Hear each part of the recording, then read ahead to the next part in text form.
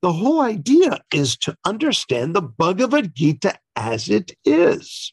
Now, that must mean, now here's where your mystery novel metaphor doesn't quite work, okay? It's only a mystery to readers who are not guided by the proper teacher, one. And two, even when guided by the proper teacher, we have to be purified enough to be able to receive that message in our hearts. So that's why we read Bhagavad-Gītā as it is for decades.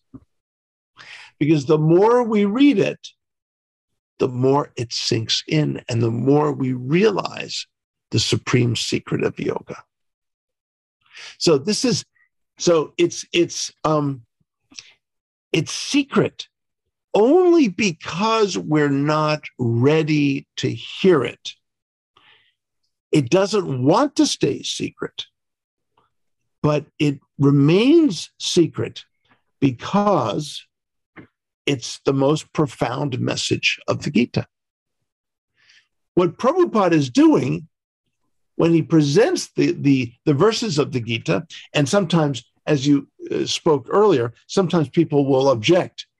You know, there'll be yoga in the word for word, and then Prabhupada will put devotional service in the translation. Wait a minute. How do you go from yoga to devotional service?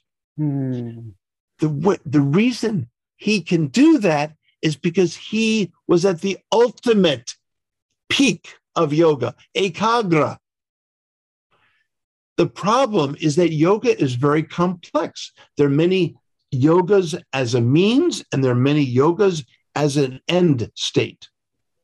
Prabhupada was concerned about the absolute process and the absolute end, which is there in the Gita.